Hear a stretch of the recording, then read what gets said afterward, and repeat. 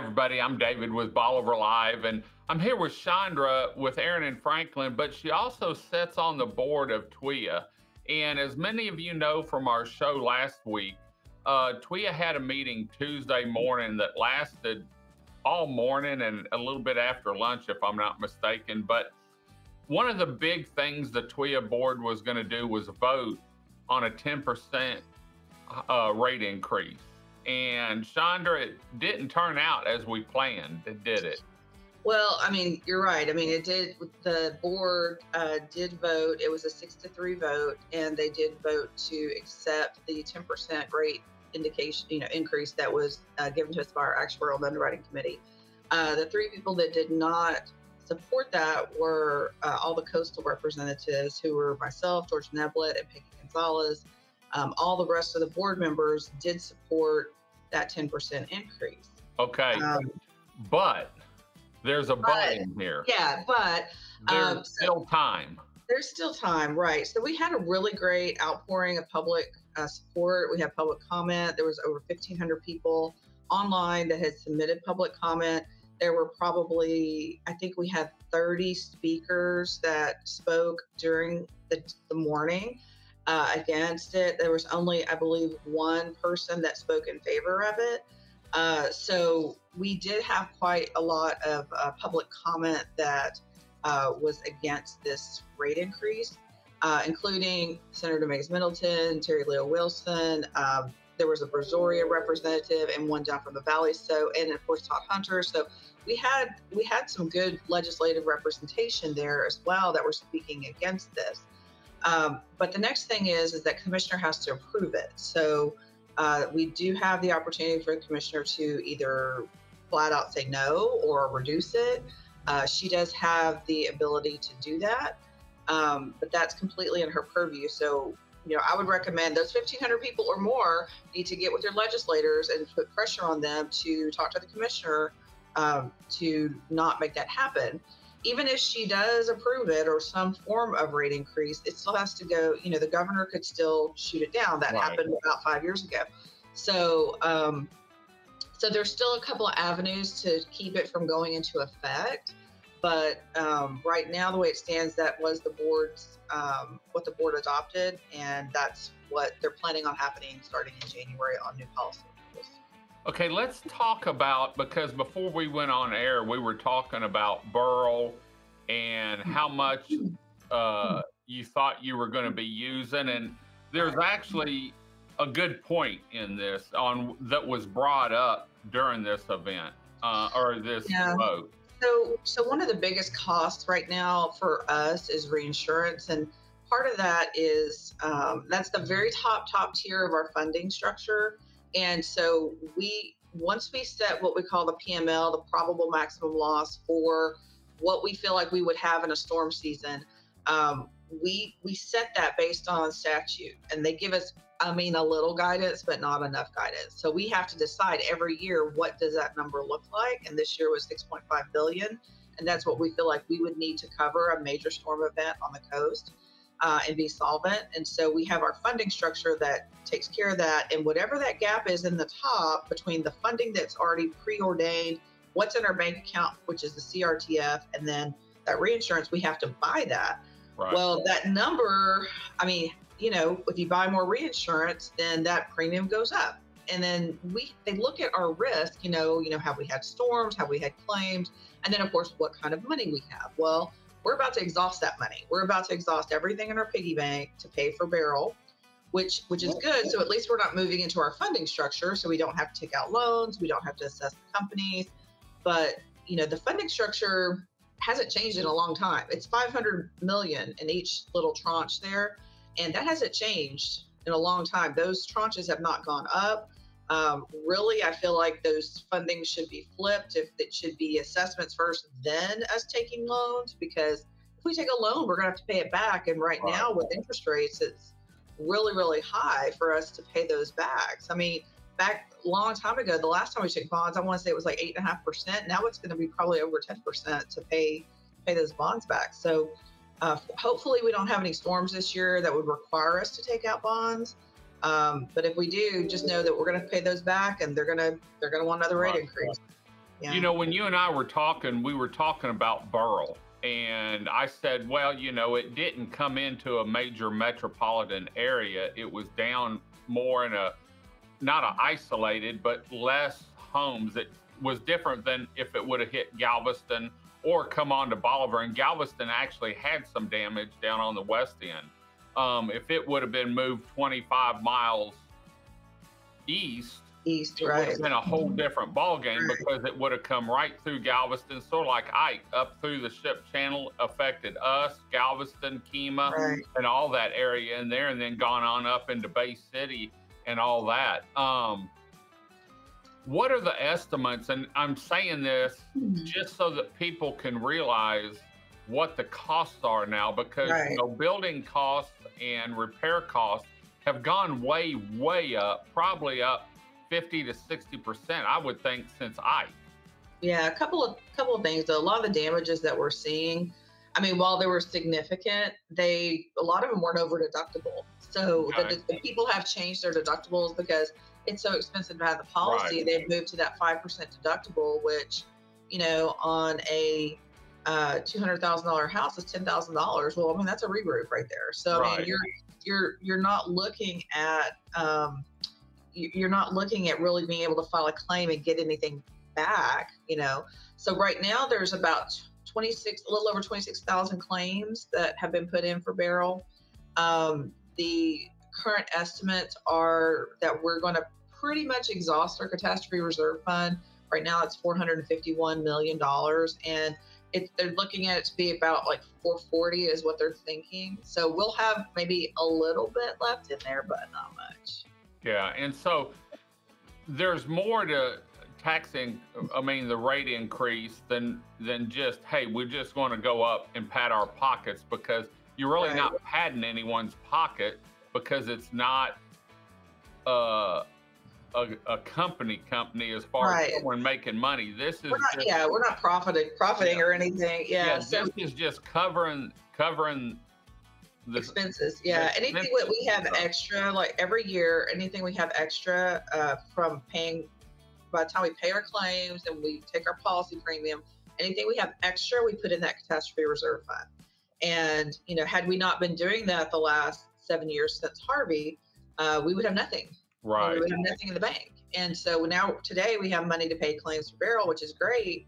But if anything else happens between now and the end of hurricane season, we'll have to move into our funding structure. We'll have to take out loans. We'll have to, you know, if it goes to the next level, we'll have to take out assessments against the member companies, which is all the big companies, the State Farm, the Allstate Farmers, everybody that's, you know, that's writing policies in Texas will have to pay their part based on the book of business that they write. So it's a big, you know, I mean, it's a big concern that we get through this hurricane season the rest of the time without anything going on. Otherwise, it's going to really dip into that. Yeah, dip into that funding structure.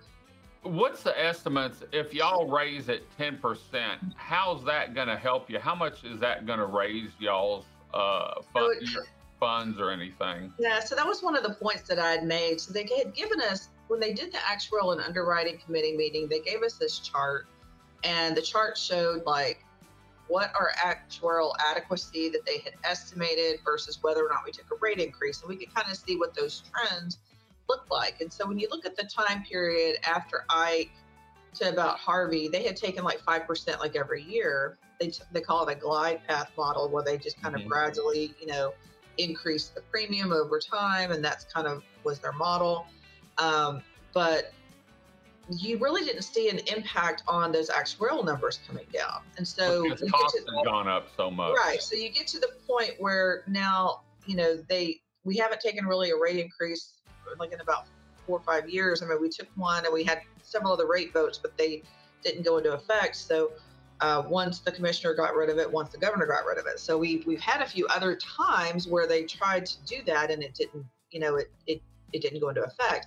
But just even looking at those numbers, you know, we really are still hovering at about the same place that we were when we were taking 5% a year. Right. So, so that was my point. It's like, okay, whether we take 5%, whether we do nothing, or we take 10%, it's not moving the scale. It's not moving the needle. You know, we're not becoming more adequate by taking these increases. Although, because of Beryl, what this will do is allow us to put more money in the bank so that we'll have a little bit there.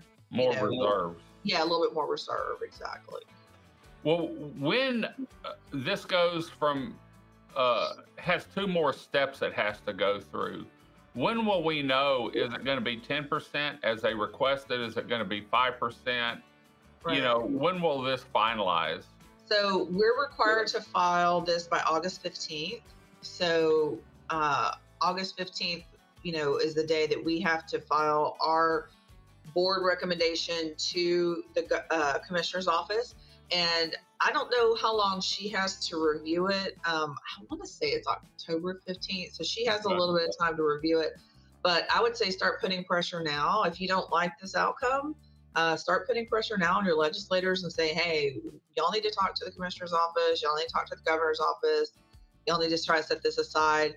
Make a commitment to change the funding structure. Make a commitment to share this expense with, you know, TWIA's other member company, you know, other member companies in, you know, in the market, even if they're not writing wind, because that's part of the problem is that everybody just stepped out of the market and said, we're not going to write wind. We're only going to write auto. We're only going to write this. And they write all these policies. They write homeowners policies. They write everything else. And they won't write wind. And they're going to dump that on TWIA. Yeah. But then they don't want to take any responsibility when something happens. So they want to have all the benefit and none of the risk. So, you know, we have to put some of that back on the member companies to take some of this risk, whether that's through assessments. For example, the other sister company of TWIA is Fair Plan. Okay, Fair Plan does not have this funding structure. Fair Plan has they have an assessment funding structure. So when they are out of money, they assess member companies. Right. And that would be a better funding structure for TWIA. If we just mirrored what they were doing in Fair Plan, which is tier two counties, so Harris County and all that, you know, tier N, that would be better than what we have right now as TWIA. So we've got to really, Mays did a really good job last year trying to get some legislation through. You know, we know how the Texas legislature works. You can't get anything through the first time. It's got to go through the iterations, and you got to work on it a little bit.